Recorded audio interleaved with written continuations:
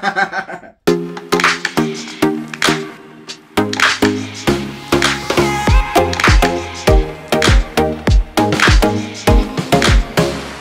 guys, welcome back to the RC store and my name's Ammo. Guys, in this video we're going to be checking out this beast.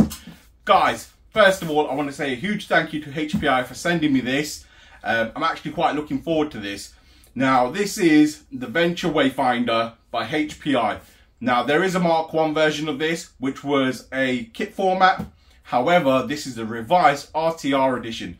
They've changed a few bits on this and made it even better. So guys, we're just going to go through the box art and see what's what, and then we'll open it and see what's different. So first of all, you can see on the box there's two different colours. So you can get it in this beautiful grey, or you can get it in a nice metallic orange. Obviously, choice is yours. I believe we've got the grey. So I'm looking forward to unboxing this. It has got a few extras than the Mark 1, like I said. So from what I can see on the box here, it's got heavy duty aluminium diff covers. The actual shock mounts that go on the axles are metal. You've got Durate suspension. Also, one thing they include with this is the relocation kit for the battery. Now you can distribute the weight, whether you want it in lower center of gravity, you want it over the rear, or you want it over the front, which makes the vehicle balanced however you like, which I think is absolutely fantastic. It is 3S compatible. This particular vehicle is RTR, comes with everything you require, and it's also fully waterproof, guys. Now, I did ask the lads at HPI, when you say fully waterproof, do you mean I can submerge this? And they said, Ammo, it's fully waterproof. So we will put that through to the test on our running video. So guys, first of all, looking at the box art, available in two different colours. You can get it in a metallic orange, as you can probably see at the front there, the front half. Also, you can get it in a nice metallic grey, which you can obviously see at the front there as well. There's half of it in metallic grey. I believe this is the grey. So if you want to see any specs, I'll go through the box art, guys. There's some chassis information and specs just there. I will zoom in for you just there so you can see it. You can pause the screen if you wish to read that, but I won't bore you too much reading all that out. The box itself, very, very nice. HPI tradition. They do a really, really good job on the packaging, guys. Full four-wheel drive. This doesn't have, I believe, you can't change the diff locks, whether you want them open diff or lock diff. They're permanently locked. This rig is basically catered towards those that want to do rock crawling. However, with a vehicle and not a competition sort of rig that looks like an MOA, very buggy looking type. If you want a proper rock crawler that looks like a scale vehicle, this is the one. So guys, without further ado, I am going to unbox this. Right.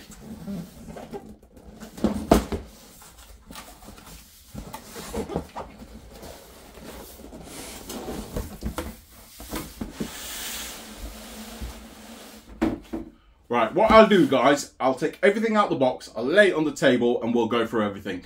So just showing you guys the weight configurations. So if you place your battery up at the front, it's 56% towards the front, 44% towards the rear. If you put it in the center, it's 53% towards the front, 47% towards the rear. And if you put it in the rear, it's 50-50. So there's your balance ratio, guys. And this, all the parts for this, sorry, come all in the box in order for you to set up however you wish. So guys, first thing first, the manual. It comes with a manual, as all HPI vehicles do. I'll just show you guys very quickly what you get in here. So you get my Join My HPI free today, which is, I believe it's an app you can connect with HPI. It's a warranty registration card as well. So that comes in there. You get your guarantee. And the manual. So the manual's quite thick, to be fair. I'm guessing that's because it's based in a couple of different languages. Just going through it very, very quickly. you got your quick startup guide, shows you basically how to charge it and so forth and everything that comes in the box.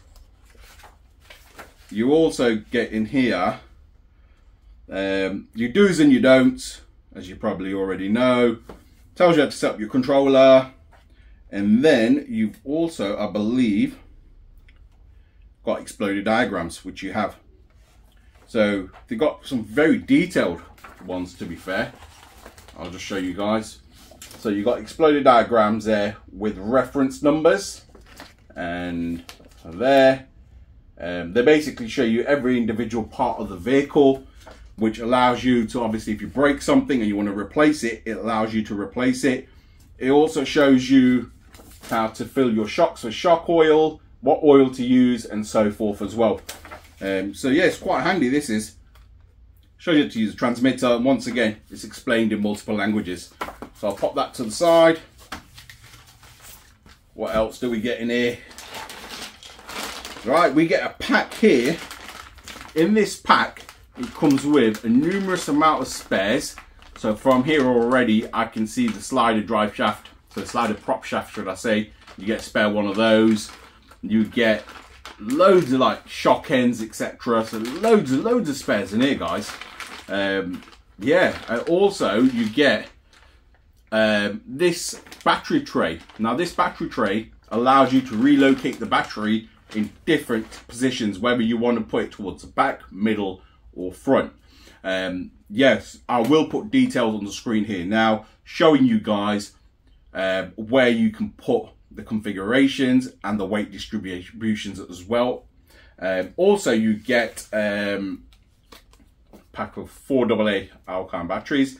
Obviously, these are for the controller. You can never have enough batteries, eh? Right, you also got a mains charger with the Tamiya style plug. It does have interchangeable socket on the end for the US market, European market, UK market, and so forth. So that's quite handy. So if you want to take this and you want to go abroad, take this charger with you, you've got no issues whatsoever.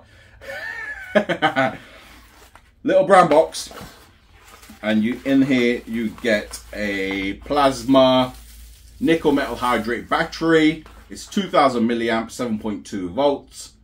So like I said, this is an RTR vehicle, comes with everything you need. So you've got that. Put that all to a side. And your transmitter. Let's get this open.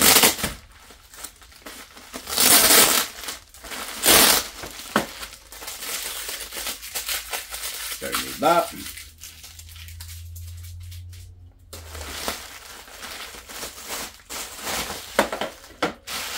Wow. Wow.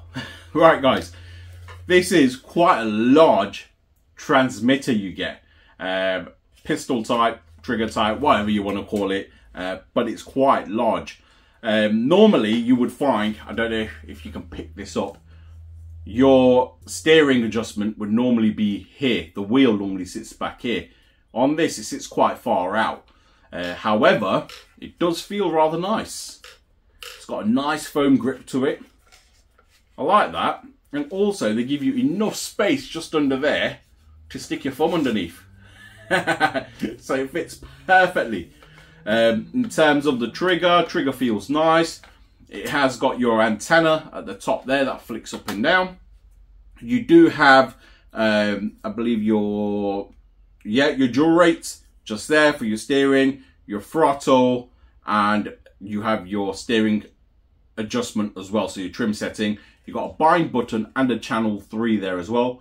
Bear with me, guys, the first time I'm looking at this, just like everything on the channel, I literally hold out and wait till I film it to show you guys, and it's the first time I'm seeing the product as well, so bear with me, so I'm finding my way around it. You can also adjust the endpoints on the steering servo, but you can do that just here.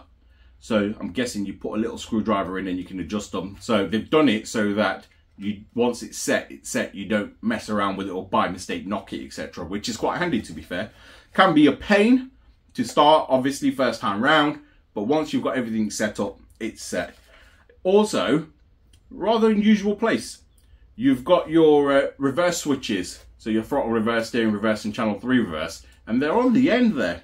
So that's a unique place, not really seen that before. In terms of batteries, like I said, it takes 4 AA batteries, and they sit just there. Amples of room, guys. Right, let's put this to a side. Make some space, and let's open this beast. Looking forward to this. I think it looks fantastic. Just the colours, I don't know if the camera can pick it up. They look so realistic in terms of how a car's painted. I'm guessing because it's a metallic paint job. It looks fantastic, guys. First thing first, I always do with something like this is check the articulation. And guys, it seems like it's got quite a bit, to be fair. Let me see if I've got something here just to prop underneath it.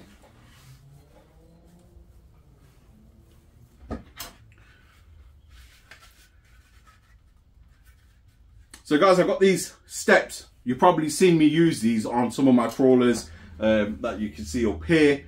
But yeah, it just gives you an indication of how much flex it's actually got.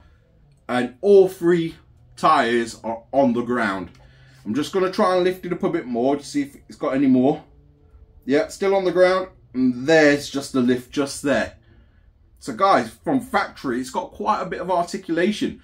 Now the shocks, you can adjust them, and you can adjust the points on them. So you can bring them in, allowing a bit more flexibility if you wish. However, this is bone stock, and yeah, it's got some flex there, guys. Let's check the back end out. So that's the rear. Once again, no rubbing whatsoever around here. Front wheel doesn't catch. Just try and turn it. No, completely misses. If I turn this way, it does catch the body on this sort of articulation. However, in terms of lift, it's still got a bit more in it. It's got about there, and then this front wheel will lift. That's quite a lot of articulation, guys. I can show you from the rear end as well, just gives you guys a better idea. So that's that there. And then if I lift that a bit more, and that wheel's just lifted. That's a lot of articulation. I'm more than happy with that, guys.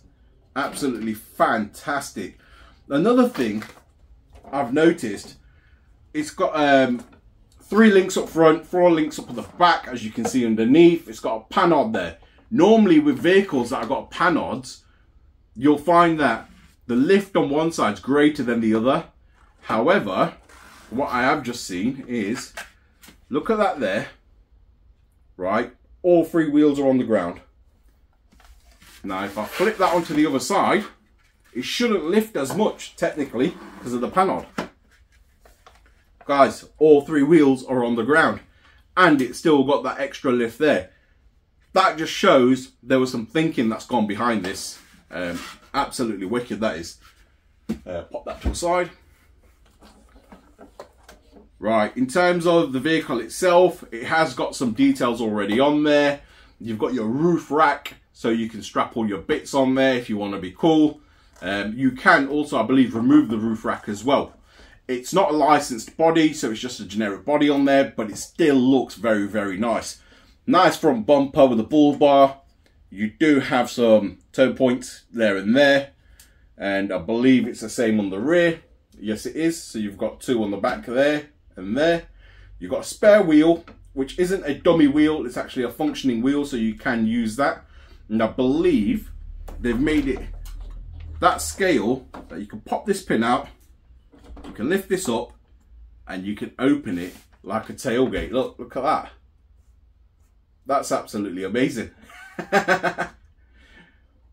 Great detail work there from HPI. Now, let's take the shell off and let's have a look inside.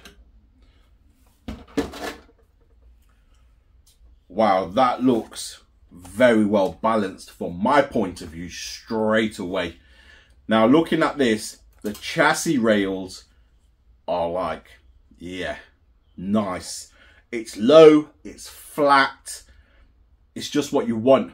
They've put the battery in the center location, so that basically puts majority of your weight is your battery, and it's really, really low down. So the center of gravity is right at the bottom, the weight's at the bottom, which helps it not to topple over climbing rocks. However, you can adjust that and you can put it up at the back if you wish, or you can take that and you can put it right at the front. Now, guys, if you've seen our crawling videos, you guys probably already know we do some crazy crawling. We don't go over your usual rocks, we go over some steep rocks, and we like to test these rigs. Now, going up steep rocks where the climb is like that, you want all the weight up front. Simple reason being, so the front end's got all the weight on it, it's pushing itself and pulling its way up. However, if you've got the weight on the back, what you'll find is the rig will get to a certain point, the front wheels will start lifting and it'll flip backwards. Center is pretty good as well. So you've got an option there, but I think we'll probably move it towards the front. Also, I was going to say to you guys is the adjustments here. So remember I was saying you can adjust the suspension? You've got 3 different points you can put it in. You've got that one, or that one. So you can adjust it there. And on the front as well, so you can move it back if you want it to twist and articulate a bit more. You have got your metal links, like I said, where the RTR original version didn't have metal links, I believe. So this has got all nice new metal links, which is a great touch once again. Your aluminium diff housing, just there you can see. And at the start of the video, I was mentioning the mounts for the shockers are aluminium as well. You can probably just see them there and there. And then it's same again on the rear. If you can see them there. So you've got your diff housing. And then the bottom of the shocks there and there are all metal and aluminium. The axles look fantastic. Really thick and solid. Yeah. Looking forward to this one. You've got your motor, which is a 35 turn motor. Just there at the top there. You can see that. You've got your steering servo, which is placed, once again, it's not on the axle, it's up above, hence you've got the panhard. However, like I said, for some reason, this articulates amazing. Look at that. And then on this side, the same. It articulates exactly the same on both sides, which is fantastic. Dual stage shocks. With the dual stage shocks, the way these guys have done it, they've got the smaller spring at the top. And then you've got your larger spring. What that helps to do is when the car's sitting, the springs at the top take most of the car weight, so the car sits slightly lower. And then when you're falling into rock holes, it allows the back to droop into them. And when the back droops like so, it keeps the 4 wheels on the ground, allowing more traction. You've probably seen the FTX video where we've done the FTX Gladius and I put some desert lizards. And that's a 2-stage setup. And that's set up for droop, so literally it falls into the holes and climbs perfectly. Guys, these guys already thought of that, and it's already done from factory, so that's amazing. Like I said, it's total 4-wheel drive, and the diffs are completely locked. It hasn't got a 2-speed gearbox or anything like that. It's literally a crawler rig, and it looks fantastic. So guys, let's do a few close-ups just to show you guys within more detail. So you got front CVDs just there, absolutely fantastic. You can see all the aluminium parts that they have put onto this rig, absolutely amazing. Even the links up here are all metal, very, very nice. The dual stage shocks just there. The 35 turn motor that we spoke about. And over here, to have a look at the chassis on how well it's made. Absolutely fantastic. Really looking forward to taking this rig out, guys. Center diff just there.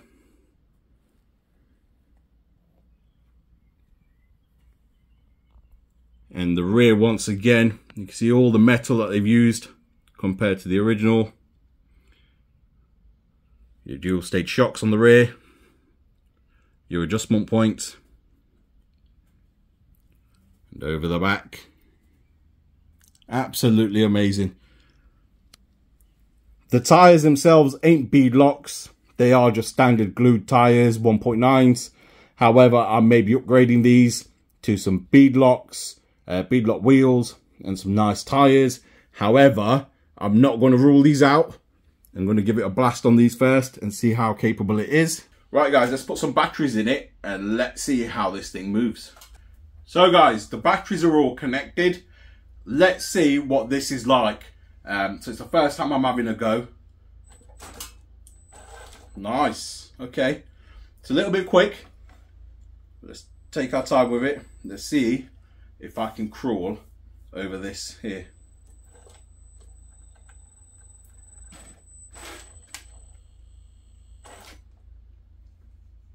Yeah, look at that guys. No issues whatsoever. Articulation's perfect. But yeah, really, really nice. I have not mounted the steps down with anything, so just bear with me on that. There's no portal axles on this guys, by the way, and I don't believe it needs it. Fantastic, done that like a champ. Let's have a look on the way back. It is a bit jerky, I won't lie. That's obviously because of the motor, but once you get the hang of the trigger, it's quite controllable. Nice. It's going over my arm as well. But yes, look, there you go guys. Fantastic. So in terms of moving, it moves reasonable, just how you'd want. Nice and slow, nice modulation there. It's only got sometimes, I think when you've reversed, no, it's fine there. I thought it jerked a little bit, but it doesn't. It's obviously I'm not used to this trigger. But look at that. Real nice modulation there, guys. Very, very controlled. Nice. Look at that. And this is what you want out of a crawler, something that crawls. But I'm guessing it moves if you need it to move. If you want to use it for trails, I believe you can use it for trails. It's not intended as a trail rig, but it will move for trails.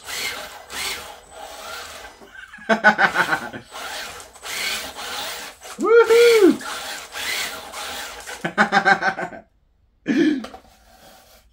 So guys, there you have it, the Wayfinder.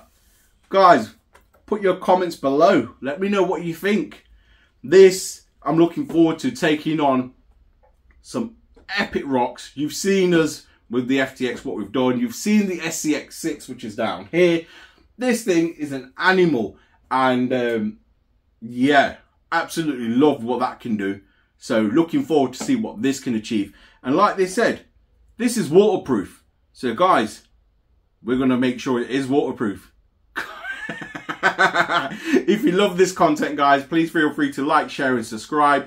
Don't forget to smash that notification button and we'll see you in the next one. Thank you for watching.